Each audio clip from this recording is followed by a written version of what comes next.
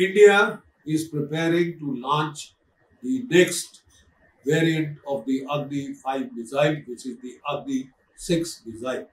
It has issued no-time notices to all airlines around to stay clear of an area of about 3,800 meters from the test range in Odisha. Now, that level of clearance means that if you fire the missile up into the atmosphere, beyond the atmosphere and back, then we could cover a range of almost 12,000 kilometers.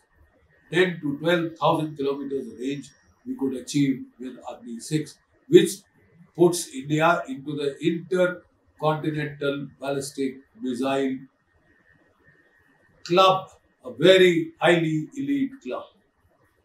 Today, we are extremely grateful to former President Abdul Kalam, the late President Abdul Kalam, who initiated India's integrated guided missile program.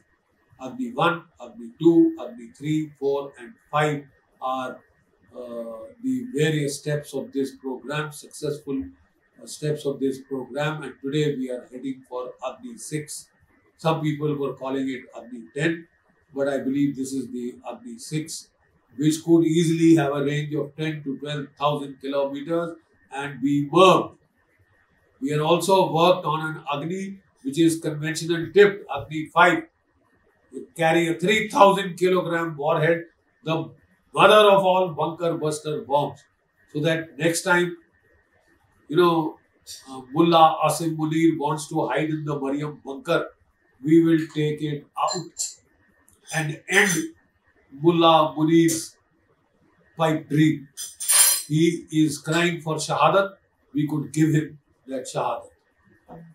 It is the same integrated guided missile program, defense program, that has also given us the Prithvi series of missile, the Akash series of missile, advanced Akash next generation, Akash advanced, and this has been tested during Op Sindoor.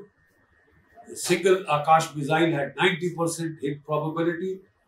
Fired in salvos, it gives you a hit probability of 98%.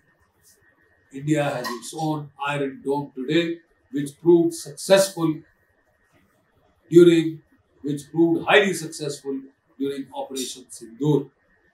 Not one Pakistani jet fighter could come this side, not one Pakistani cruise missile, not one Pakistani ballistic missile, and 90% of their drones were shot out of the skies. Today, we can thank President Abdul Kalam, one of the greatest sons of India, who bequeathed to us this tradition of self-reliance. Aatmanirbhar Bharat is now a reality. Jai Bharat, Jai Hind.